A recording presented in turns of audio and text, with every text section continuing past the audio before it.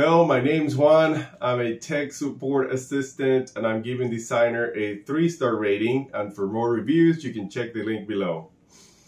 I use Designrr as a PDF creator, or let's say a short ebook creation that helps me quickly format a Word document into an ebook or an EPUB design or format, and it just makes it a little easier to do the reformatting whenever you're trying to publish that online. What I like most about Designrr was really for a specific purpose. When I started using it, it was to publish a book on Amazon, and they had specific requirements as to which file to upload or make it easier to be viewable in your electronic viewer.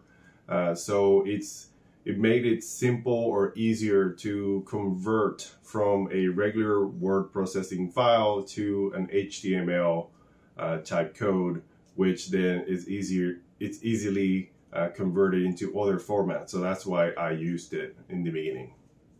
So what I dislike about Designrr was more about the formatting of the text while you're using it. It was very finicky, or sometimes it was buggy because the user interface that I was using in the past sometimes didn't remember what I wanted to. So while it had features to make it easy to format every single paragraph of the same type with the same spacing and fonts and colors and things like that, it would not necessarily take all the time. And then it also became kind of difficult to move things around if you wanted to, mainly because it's actually using code, not a word processing software. So it was a little bit troublesome at times to work with. So it's one of those things that each technology will have its pros and cons, and this was one of the ones that bothered me the most. But some people enjoy it just fine.